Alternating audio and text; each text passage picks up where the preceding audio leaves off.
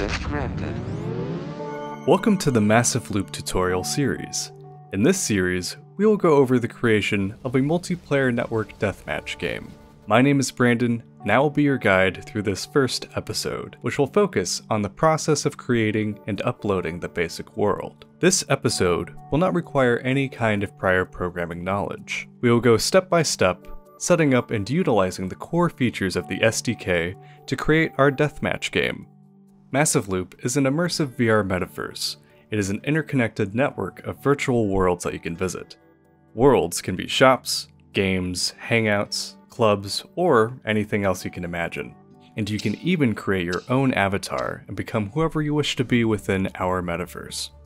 If at any time there are questions you have during any of these tutorial episodes, or if you need additional help, please feel free to get in touch with us. You can join our community Discord server and ask us in developer channels for any kind of help. Now with that out of the way, let's get started. The first step is to simply join our community Discord server and fill out our closed alpha sign-up sheet. Once you have your Massive Loop account, you're ready to log in through the alpha portal. You'll be greeted with a page on what to expect during this alpha period of development. On the top left, you'll see a navigation bar that includes worlds, avatars, contacts, and downloads. First, click on the Worlds tab. This will bring you to your own Worlds page. To create your first world, simply click on the Create button and fill out the details for your first world. Now that we have established a world, we will now move into actually creating and building out that world. Let's go ahead and get the SDK tools. Click on the Downloads button. From this page, there are three components that are vital. First, you will have to download the Metaverse browser. This is the main VR client for visiting worlds within Massive Loop. You will also have to download the Massive Loop SDK and a link to the Unity editor version specified here. It is important to download this version of Unity, as this is the specific version that is compatible with Massive Loop. When downloading the Unity editor, it is important to make sure that you install the Unity Hub to help manage your Unity projects on your system. Later on in this series, we'll be scripting in Lua with the Massive Loop SDK. We recommend that you download a code editor similar to Visual Studio Code.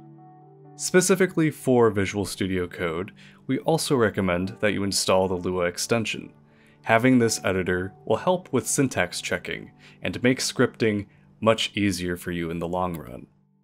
With each of these components now downloaded, we will install both the Unity Hub and editor. Now that we have Unity installed, open the Unity Hub application and create a new project. At the top, ensure that you have the editor version specified for use with Massive Loop selected. Then, select 3D Core and type in a name for your project. Once you have finished filling out the rest of those details, click on the Create Project button. Now that your Unity project is created and the editor is open, we will go ahead and install the Massive Loop SDK that we downloaded earlier into this project. The SDK is a Unity package. Simply drag the file into your project window within the Unity editor. This will open a prompt. Click Import. With the SDK now installed, you should see at the top of the Unity editor a new tab called Massive Loop. If you do, that means it was installed correctly. There are a couple of last things that we need to set up for the SDK. You'll need to tell the SDK where your client application is located. This is important for utilizing the build and run feature within the SDK. We will also need to set up the layers so that Massive Loop can recognize them. Open the control panel and navigate to the Settings tab.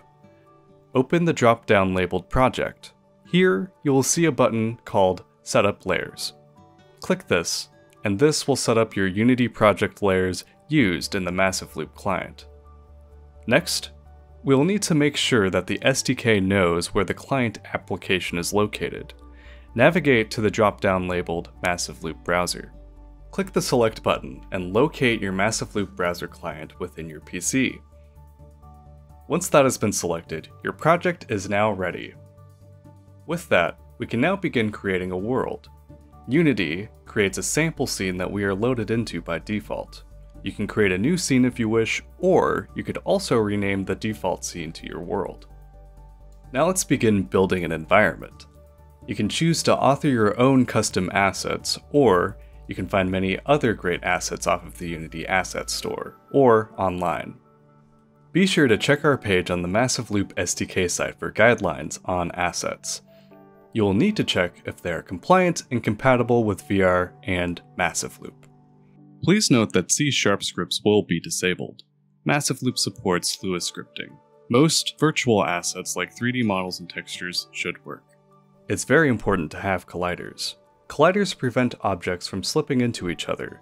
These are critical to have in your world as they prevent your player from falling through the world and going through what should otherwise be impossible objects. Unity has many different collider types that can be used in your world, such as box colliders, sphere colliders, capsule colliders, and mesh colliders.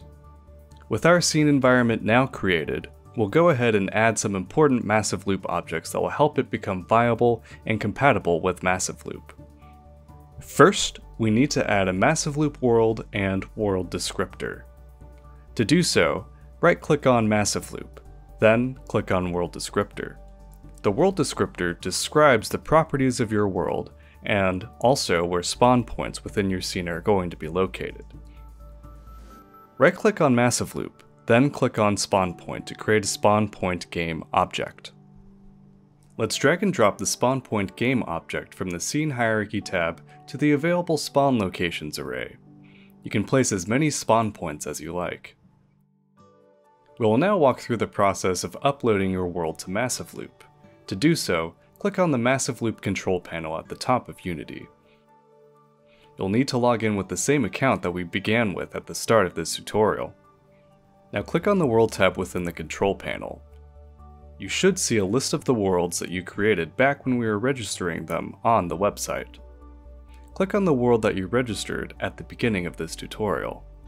Here you will see 3 different buttons: Analyze, Build and Run, and Build and Upload. Analyze runs a few diagnostic checks on your world to determine whether or not it is Massive Loop compatible. This will inform you whether or not there are errors that are stopping you from uploading the world. Build and Run will locally build your world and launch a local version of the Massive Loop browser, not connected online. And lastly, Build and Upload. This will upload your world to our Massive Loop servers. Now press on the Build and Upload button. When you get a dialog that says that your world has successfully been uploaded, you are now set. In order to visit your world, please ensure that you have a VR headset connected to your computer. Whether it is the HTC Vive, Quest 2, or the Valve Index, we support all VR headsets. In our next tutorial, we'll be going over utilizing more complex features that will come with Unity to add more complexity to your world before we add scripting later on to the deathmatch game. Once again, please stop by our community Discord server. Have fun building your new world, and we'll see you in the next tutorial.